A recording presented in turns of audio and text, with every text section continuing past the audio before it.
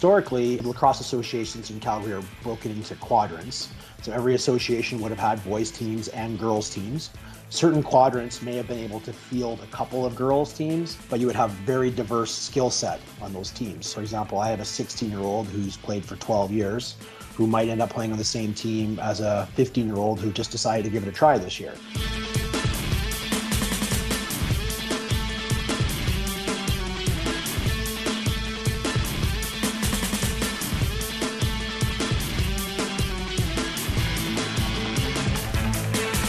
By putting all the girls into one organization, we have better influence over how the organization is run from a coaching perspective, building community with the girls and meet new friends. So we want all the girls to know each other.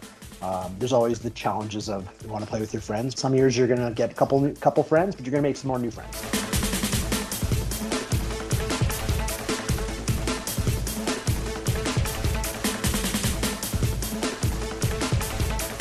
It's a lot of flexibility to get players in the best scenario where they can be successful.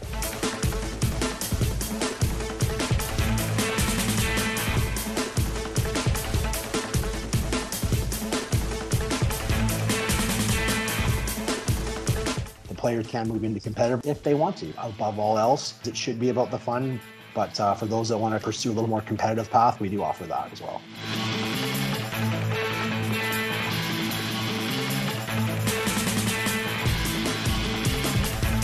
Any arena that doesn't have their ice in it is potentially a lacrosse arena. At the competitive level, we draw players from all over the city. You want to play in a competitive team, you may end up traveling a little bit. You might live in Okotoks and have to travel to Northwest Calgary. With the development teams, recognizing it's more about keeping the girls in their groups, we try our best to juggle those teams within a geographic area. Historically, we don't book outdoor times, but given what happened with COVID, we were kicked outside for a while, which is actually great. I remember as a lacrosse player young, always practicing outside. So we'll play at any community outdoor arena that has concrete.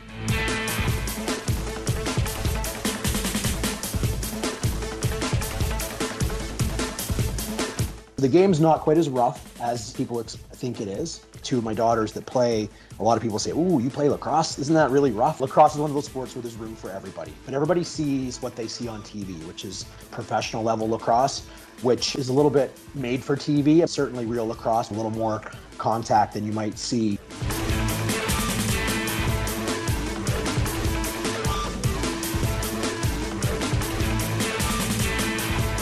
It's a hidden gem. Until you've been to a game at any level, this is like an action-packed, non-stop sport. If you happen to go to school and get some school paid for, I think you've had a really great, successful lacrosse career, and just keep playing and have an active lifestyle.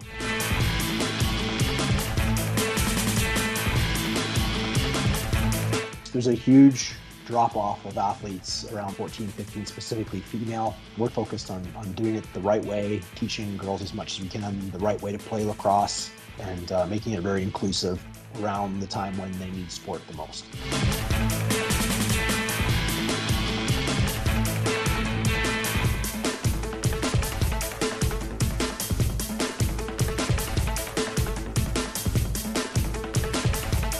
I tell most players and parents that this is not a game that you're going to learn in a year. A high level of skill with hand-eye coordination using lacrosse sticks.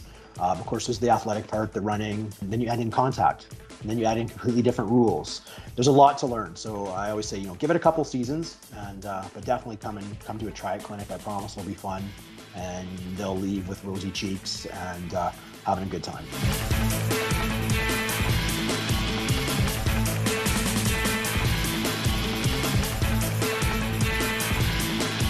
This is my 43rd year involved in lacrosse. So I started when I was 7 years old, back before lacrosse was cool, with wooden sticks and no face mask kind of thing. So old school stuff, and I'm pretty passionate about it. So I'm on the website as a director of coaching, but I will respond to any kind of lacrosse question. So you can find me there at coaching@furylacrosse.ca, because I love nothing more than talking about lacrosse, and specifically female lacrosse and developing athletes. I'm really big on being a good role model for these girls and making sure they have fun. Even as my daughters age out of the sport, which is still a few years off, I'm trying to create the next batch of coaches, ideally female coaches who've played lacrosse. That's my wish, is that every team has a female head coach.